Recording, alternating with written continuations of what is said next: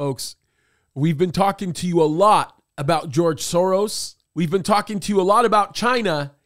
And one of the things that a lot of people don't like when we talk about this is the statement that I oftentimes make when I say that China will be inconsequential in the last days. And there are a lot of prophecy teachers that say no way, because they talk about the 200 million man army and all that stuff. And I'm not going to talk about that right now because I've talked too much about it. But boy, oh boy, oh boy, oh boy, this one is unbelievable. If you don't think that China won't be inconsequential in the last days, maybe you ought to catch wind to a headline like this. Here it is.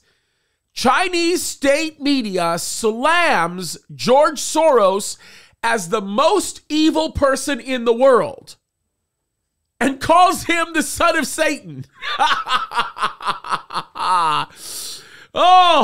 This is just unbelievable. Folks, it did not take long for China to respond to George Soros after he went completely insane on Beijing and the U.S. investment guys that were literally putting a bunch of money into capitalize into China's massive market. He does not want the Chinese market to grow beyond that which the globalists are capable of being able to handle. Now, without getting into any kind of detail, let me just simply say that the Chinese state ran, or the Chinese Communist Party tabloid that is run, actually even went as far as to refer to him as a global economic terrorist. Now, they say that because Soros went out of his way to accuse a few people who were making investments, big, huge investments into China's economy by these massive hedge funds. He accused them of all kinds of things that I'm not even getting into the long exchange that went back and forth between them. It was a pretty long exchange, but it's really interesting how now they are both fighting each other adamantly. How Soros has now turned his face against China when he used to support China. And now China doesn't like Soros. Now, back in the day, Soros loved China because he thought he could get the Chinese Communist Party to acquiesce with the mindset of globalism in the new world order that is coming. But when he realized he could not get them to do so and that they wanted total and complete domination, he began to run an extensive campaign against them. And they are at odds with each other.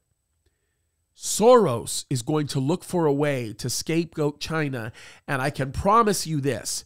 Don't be surprised that if Soros is not successful in doing it, the rest of the global community will be successful in doing it. And before you know it, I can promise you that China will become somewhat inconsequential because they won't be around in the last days when Ezekiel 38 and 39 happens.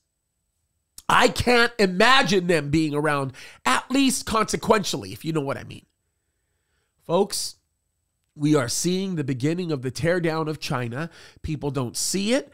They don't recognize it. But I'm telling you right now, we are seeing the beginning of it. When someone as big as George Soros starts to make vocally opposition, makes vocal opposition towards something like China, oh my gosh. It ain't going to last. China ain't going to last. You wait and see, folks. And all I can tell you is this. It's coming together. We're watching the geopolitical shifting. The United States has become somewhat inconsequential. Now it's China's turn. And before you know it, what becomes the greatest power will be the conglomerate of nations that come together to rule, to fix the world in the mess that it's in with the Great Reset. And eventually, you know what they're going to do? They're going to yield that power to one guy, the final Antichrist. And we are watching it happen. This is unbelievable, folks.